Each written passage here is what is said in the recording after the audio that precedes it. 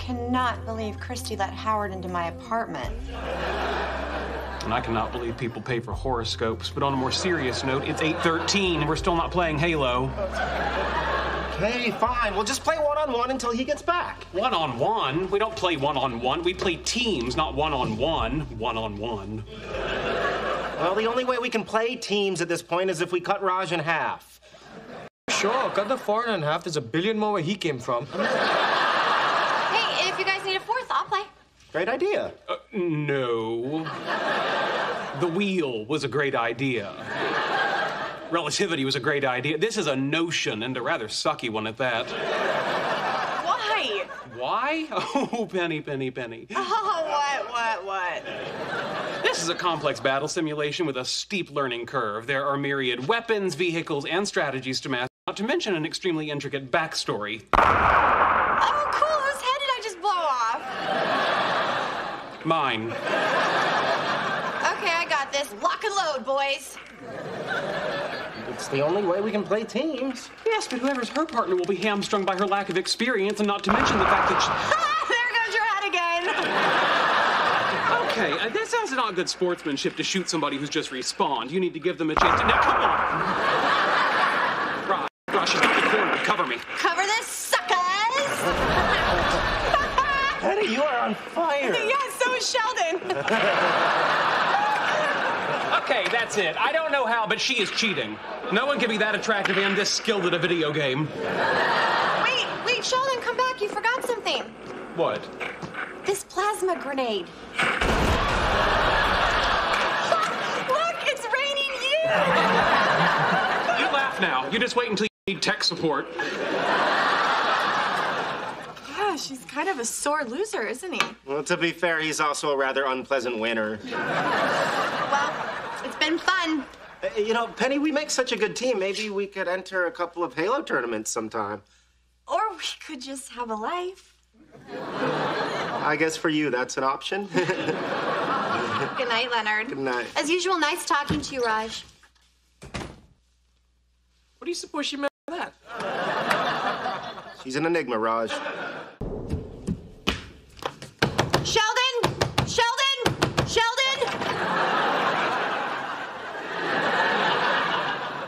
Yes? Where are my clothes? Your clothes? Yes, I left them in the washers, and when I went down to get them, they were gone. Really? Despite the sign that says, "Do not leave laundry unattended"? Sheldon, where are my clothes? You know, I do recall seeing some female undergarments. Where was that? Oh, yes. Earlier this evening, I happened to gaze out the window, and a brassiere caught my eye. Do those look familiar? How the hell did you get them up on the telephone wire? When you understand the laws of physics, Penny, anything is possible. And may I add, moi-ha-ha. Get them down. Apologize. Never. Well, then may I suggest you get a very long stick and play panty pinata. Wait, Sheldon, this has gotten way out of hand. Okay, I've done some stupid things. You've done some stupid things. How about we just call it even and move on with our lives? I've done no stupid things. And look, you've got to meet me halfway here. I am meeting you halfway. I'm willing to concede that you've done some stupid things. Hey, you guys are talking again. Good. What happened? Leonard, remember when I was on? Well, now it's Junior Rodeo on. Oh, not Junior Rodeo. What did you do? I had no choice, Leonard. She ruined laundry night. Oh. Moi-ha-ha. How much time do we have? T-minus 5 hours, 37 minutes to onset of meteor shower. Okay, our position is 34.48 degrees north, 118.31 west. That means the azimuth should be 168.22 degrees relative to magnetic north with an elevation of 49.93. Anything yet? We have a signal, but there's no frame lock. Hang on. How about... Nah. We did it. We have the West Coast feed of HBO. Ooh, real sex. Big deal. Every time I watch that show, it's old women putting condoms on cucumbers. All right, let's see what's on the East Coast feed. Oh, hey, Dune. Not a great movie, but look at that beautiful desert. Too bad Sheldon couldn't come with us. Yeah, it's just not the same without him.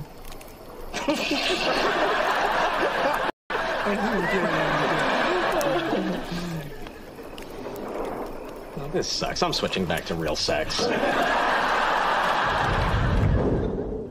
Sheldon's log. Stardate 63345.3. While my colleagues are off observing the Leonid meteor shower, I've remained behind to complete my paper on the decays of highly excited massive string states. Although my research is going well, I do miss the warmth of human companionship.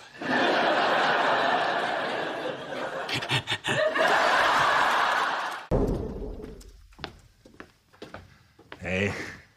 Hello, Bert. So anyway, there's this big rock and mineral show next week in Santa Monica. Listen, Bert, before you say anything else, I have a boyfriend. Oh, this is awkward. You thought I was going to ask you to go with me to the mineral show. Weren't you? Yeah. It's very nice of you, but I do have a boyfriend. That's what you all say. You just don't want to go out with me because I have an off-putting personality. No, that's not true. My boyfriend has an off-putting personality, too, like way worse than you. Don't worry. I'm used to it. I mean, I'm big and weird and funny looking, and no one ever wants to do anything with me. Don't say that. It's okay. I know I'm a monster. No, Bert, come on. I'd love to go to the mineral show with you. Sweet. It's a date. No, it's not. Too late.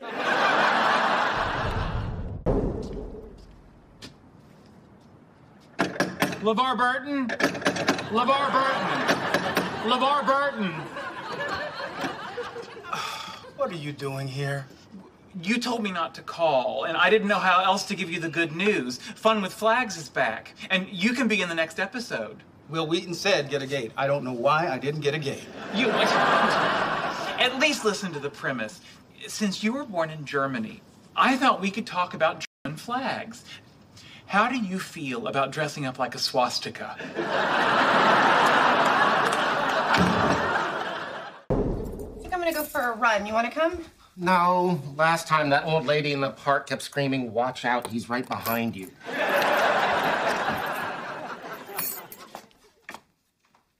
Hello? Hey, how you doing? Can I help you? I don't think so, but you're sweet for asking. What are you doing in our apartment? Oh, I rented a room from your neighbor. Tall guy, dressed like a little boy. Unbelievable. Okay, I don't know what he told you, but you can't stay here. So, there are fresh linens on the bed. Oh, well, I see you've met Theodore. Theodore, these are your new roommates, Leonard and Penny. They're very honest, but I would not leave cash lying around. Sheldon, what do you think you're doing? My room is paid up until the end of the month, so I can do with it whatever I please, which includes renting it out for $1 a night. It's like the 40s again. Anyway, I'll leave you be. Oh, he's expecting a newspaper in the morning. Apparently, they still make them. All right, Sheldon, this is over the line. That's true. But had I done something under the line, there wouldn't be a man in your kitchen who can't produce a single form of ID. I have a receipt from a blood. I'm O negative. And now you know as much about him as I do. This place is creepy. Why? Did you see his vegetable garden? Heirloom tomatoes in April. Creepy. Okay, listen. Dr. Walcott is a brilliant topologist. We need to set some ground rules so that you don't embarrass me. No magic, no whining. You just no. Hey! how come he gets to whine? Dr. Walcott? Dr. Walcott? Dr. Walcott?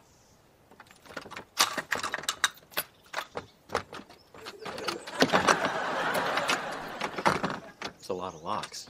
It's a lot of knocks. They're made for each other. Dr. Walcott. Dr. Cooper. Who are these people? Oh, these are my friends. I wrote about them in my letter. A letter? I didn't get a letter. Well, that's because I just sent it this morning. So score one for linear time. Well, I don't normally allow strangers into my house. But when you do, you let them out, right? Dr. Cooper, if you can promise me these men share your intellect and academic rigor, yeah, I suppose they can join us. You guys might need to wait in the car.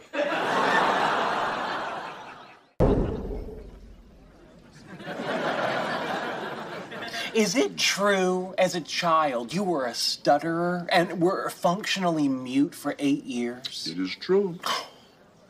Is it true they used scuba gear to create the sound of Darth Vader breathing? They sure did.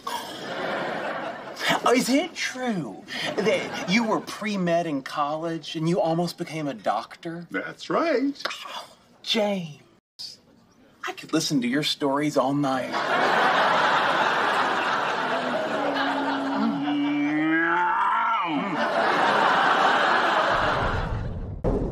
So if you don't mind me asking, do you think you might start dating again? It's much too soon for that. Why, do you know someone? No, but if things don't work out with me and Leonard, I'll give you a call. Wait, how much do you talk about Star Trek? Okay, let's get this Victorian party started. I've done some research about some traditional parlor games we can play. Like what? Well, there's a fun one called Ball of Wool. You take a ball of wool and you put it right in the center of the table. Then people sit on opposite sides of the table and try to blow the wool off.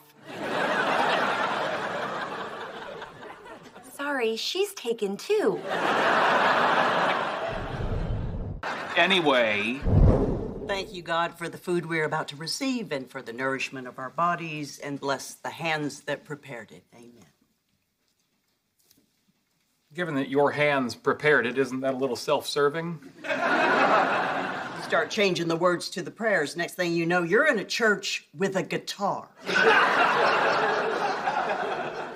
Thank you for cooking. It looks delicious. Oh, it's my pleasure. I'm so glad y'all could make it. So tell me, what's going on back home? Well, Howard and Bernadette had their baby. Oh, that's wonderful. Now, have they decided to raise it Jewish or regular?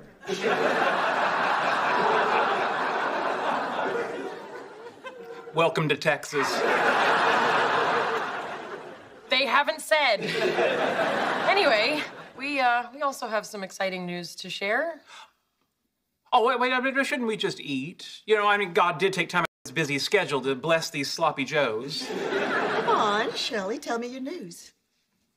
Right. This is on you. Amy and I are living together in sin like a couple of New Yorkers. Now, while you scold us, I'm going to get a knife and a fork. Joe may be sloppy, but Sheldon's not. Well, thank you for letting me know, and I, for one, am thrilled. What? Where's the judgment? Where's the fire and brimstone? Where's the part where you tell us we're going to hell? And I say, if you see the size of the bugs outside, we're already there. Obviously, I would prefer if you weren't living out of wedlock, but given your special circumstances, I'm very happy for you. And what special circumstances are those? Oh boy, think it's about to get bad. Oh, and it turns out Denise is also really excited for Dan Slott's run on Iron Man because he was her favorite Spider-Man writer, too. How about that? Oh, and guess who goes to art school right here in Pasadena? I don't know. Denise? You're a good guesser, Amy. Not as good as Denise, though. She thought I would like this comic Aerosmith, and she was right. Oh, was the store crowded? I bet it was. I know you hate that. It was. But if it weren't for the crowds, Stuart never would have hired Denise, and she's the best.